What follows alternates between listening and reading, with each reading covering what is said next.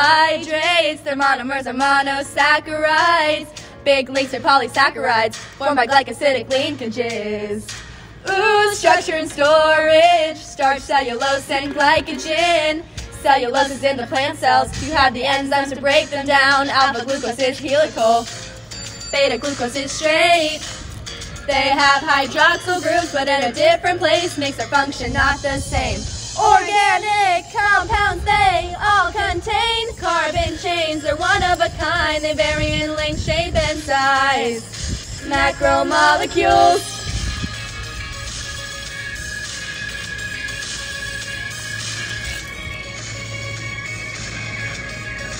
Ooh, onto lipids, used for energy storage.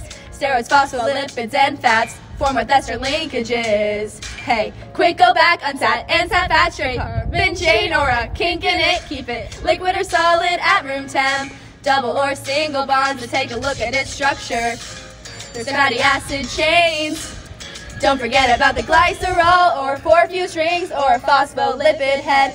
Now let's talk nucleic acids, nucleotides, or monomers. Add a bunch together with phosphodiester linkages. That's how you make a change. They all have nitrogenous base, CTG, U, and A. They code for genes to form DNA with a double helix.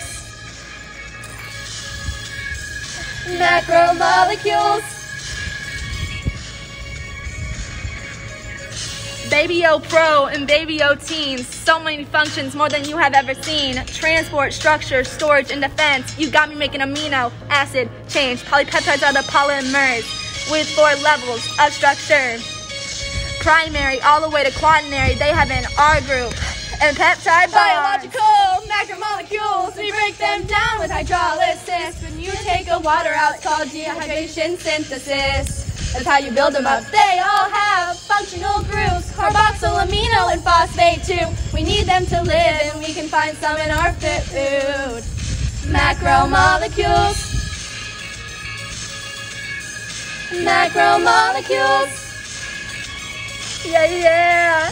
Macromolecules.